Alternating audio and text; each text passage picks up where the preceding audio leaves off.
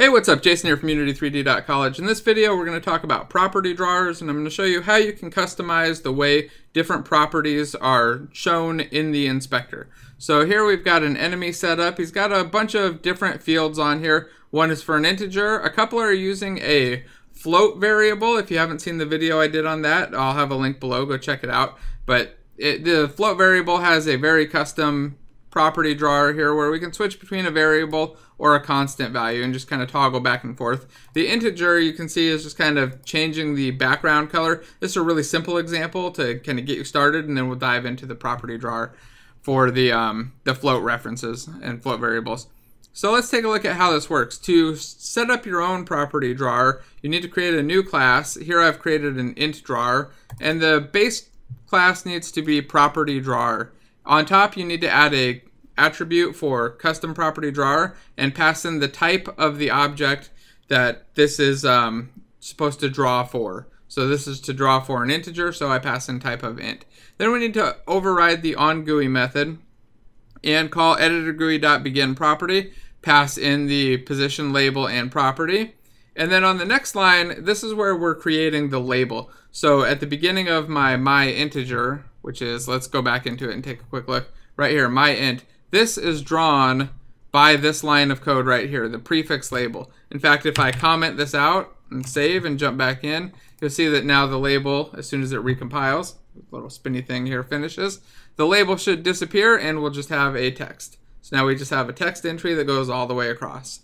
So let's go back in, re-enable that, so we get our label back, and then look at how we're drawing the field and how I'm changing the color. So to change the color, I'm just calling GUI.background color and passing in a new color. And then to draw the actual property field, so just like the default drawing for this field, we just pass in the position and property and content of none to this editor GUI.property field, and then call endProperty. So that's kind of all we need to really get started with some basic stuff. If you want to make some other modifications to the way this draws, or add in extra fields, or add in buttons or something, this is kind of how you would go about doing it. But now let me jump into the more complicated one where you can see quite a bit more stuff going on.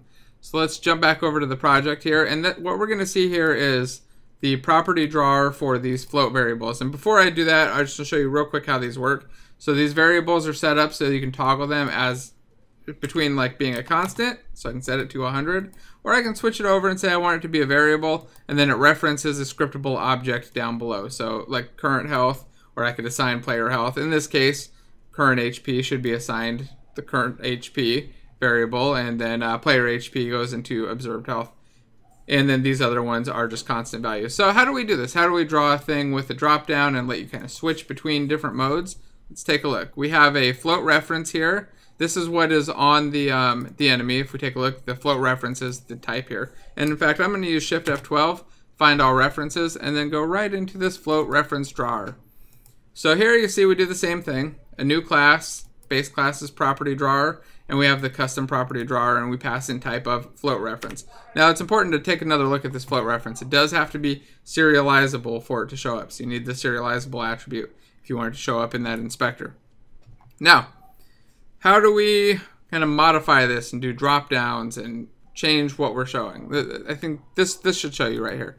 The first thing that I'm doing is getting the property use constant from the float reference. So we call property.findPropertyRelative, and we actually have to pass in the name of the property.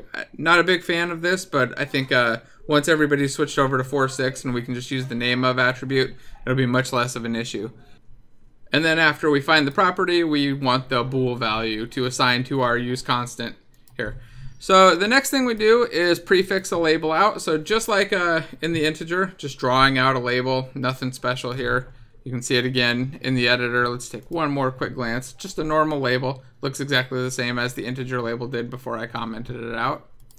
And then we go in and create a new rect. And here what I'm doing is creating a rectangle that's at the position, and the size is 20 by 20. So I just did vector 1 times 20. You could just do a new, or vector 2.1. You could do a new vector 2, 20, 20, and pass that in too. This is just the way that I typed it out. But it's just 20 by 20 rect at that point. And what we're going to use that for is this little button here. So that's kind of how this button is coming about. Let's jump back to the code one more time. Now, the next thing we do is call editor GUI dropdown button, and we pass in the rectangle. We get a texture. So if I call into here, you'll see this is where I'm getting the texture. I really just made a method to wrap this animation dope sheet keyframe texture that's already built into the engine. So it's not some texture that I had to go add in. If you wanted to add in your own texture, you could do that here and just pass back this texture. It just needs to be accessible in the editor in edit mode. And let's go back again. And then the next thing, let's see, focus type of keyboard. No, this is the part we care about. So then we pass in a GUI style where we give it a fixed width and create some sort of a border around it. The next step, create a generic menu. The menu has two items here, so I call menu.addItem and I pass in the text constant in a GUI content object. And the next parameter that I'm passing in is useConstant. This is to tell it whether or not the object is checked, or this menu item is checked. So if I hit comma, you'll see, get the IntelliSense, and the variable name is on. This is basically whether or not this menu option is the selected one or checked one. And then the last thing I do is pass in a method to call. Now I'm using a lambda here to just call setProperty, pass in the property name, or the property itself, sorry, and then the value. And then in my setProperty method, we do the same kind of thing that we did before, where we find property relative by the string name again. And then here I'm just setting the bool value to the value, so true or false, whatever I passed in. And then calling apply modified properties on the serialized object. This makes it actually do the changes and update it. If you don't have this line in here, your changes aren't going to take place. So let's see, we've got that menu item added here for constant. We add the next menu item here for variables. Exactly the same, except our check state right here, whether or not it's enabled, is the opposite of useConstant. So if it's not set to useConstant, it's variable. This one's on, that one's off. And then in the set property, we pass false because we want to turn useConstant off if they switch to variable. And then we call show menu.showAsContext. So this happens, again, when they click the drop-down button. So this is all within this if statement right here. A little bit confusing, I think, the way this stuff's formatted. Let me actually just kind of adjust this just a little bit so that it's just a little tiny bit more explicit. There we go. So if this, I don't like that either. There, maybe like that. There we go. I think that's a little bit easier to read. So if they click on this drop-down button, we give them this menu and we show it. Now, if they don't click on the drop-down menu or we go past that part, the next thing that we need to do is show the actual the property. So again, so far we've shown the label, we've shown the button, and we've set up the drop-downs for the menu. But the property rendering, either as a link here, a reference to a scriptable object, or as a text editable field, that's not done yet. So let's see how we do that. So if useConstant is set to true, so basically we're just typing in a number, it's pretty simple, right? It's going to be much like what we did before, except here we need to, well, here, let's just go over it. So we call editor GUI.text field and just create a new text field for this object, or sorry, for the value here. Then I parse out the value, so we take the string representation of the text, parse it with float.tryparse out into the value right here, and then we call property.findPropertyRelative again, get that property, and here we set the float value to the value.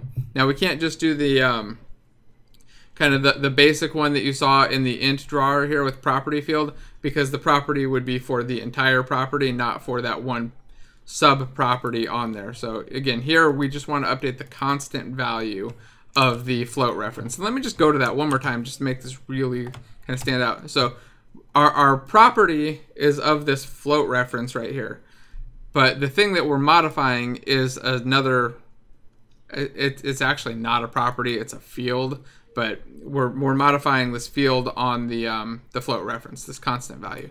So that again is why we have find property relative. Kind of interesting though that it finds a field and it's named find property. Whatever.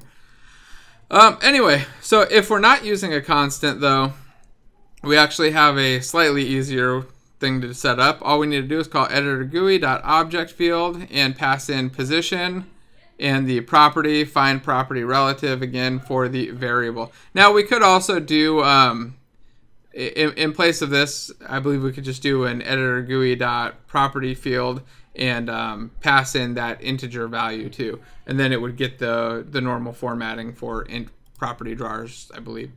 But anyway, at the end of it, all we have to do is call editor GUI.endProperty and we're done. So that's pretty much everything that's involved in making this work. There's really nothing else to it for the property drawing. There's a lot of really cool stuff you can do with property drawing. Like I said, one of the videos I shared semi-recently was with like Odin Inspector, which really takes advantage of property drawing. It does a whole bunch of other stuff, but it does a lot of really nice custom property drawing. And most bigger games with a decent sized design team where it's not just all programmers, you'll see a good amount of property drawers and custom editors kind of in there just to make things easier for your design team. And that's kind of the whole point of this. Editor customization is to make things easier for design and for engineering and art as well. But primarily in my experience, mostly just make it easier for design, make them more productive, make everybody more productive, and make your experience with Unity just a lot more fun. So if you like the video, of course, don't forget to like and subscribe. If you want the source for this, just toss me an email. I'd be happy to send it over to you. And don't forget to share and all that stuff. And thanks for watching.